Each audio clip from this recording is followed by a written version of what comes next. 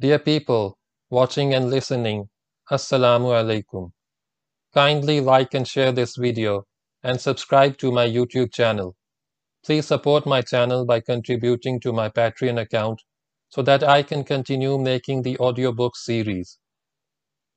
Tipu Sultan, who was the ruler of the kingdom of Mysore in South India, during his reign used to write down his dreams.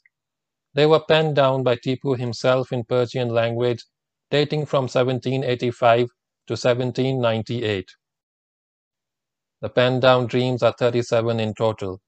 After the fall of Seringapatam in 1799, the manuscript was discovered by Lieutenant Colonel William Kirkpatrick after a thorough search of his bedchamber during the ransack of Tipu's palace.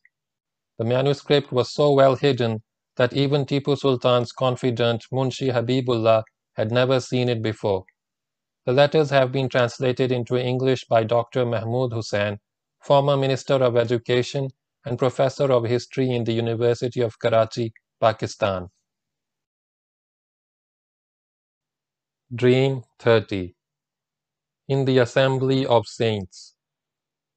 On the 21st of the month Zakiri of the year Saz 1225, from the birth of Muhammad, corresponding to the 19th of Jamadil Sani 1212 Hijri, on Saturday at the metropolis I had a dream.